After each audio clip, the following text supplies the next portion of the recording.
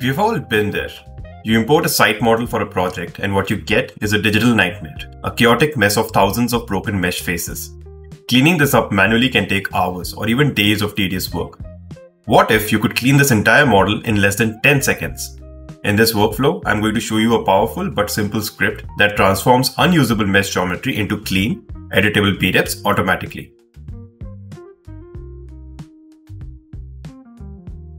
The magic behind the script is a single powerful idea. It analyzes every face in a mesh and asks a simple question: which of my neighbors are on the exact same plane?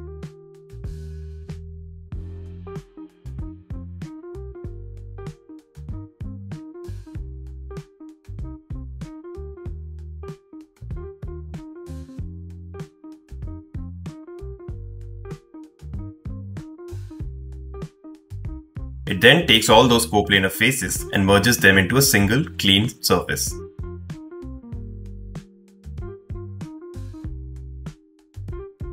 By repeating this for the entire model, we can rebuild the geometry from ground up.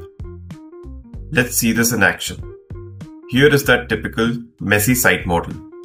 As you can see, it's made of thousands of tiny triangles.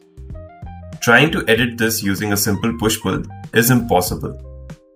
Now, watch what happens when we connect it to our script.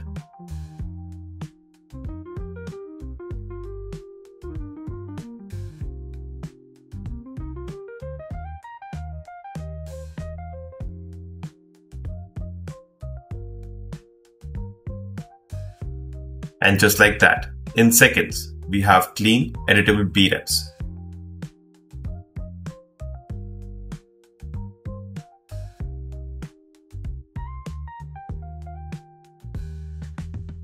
You can now work with whole surfaces, and the output is visually much cleaner for diagrams, since all those unnecessary triangle edges are gone. It's a massive time saver. Now, before you apply this to everything, it's important to know where this workflow shines. It's a lifesaver for any geometry with flat, planar surfaces. Think site models, buildings, roads, or messy OBJ and FBX files.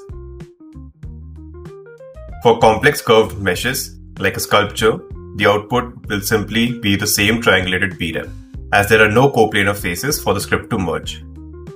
But for vast majority of architectural models, this is the solution you've been looking for. It's also worth noting the script is set up to handle multiple mesh inputs at once, which is perfect for these site models. If you're only cleaning a single mesh, it would require a few simple data structure tweaks to work correctly. This Grasshopper script is available to Patreon members who get access to this script and my entire library of project files.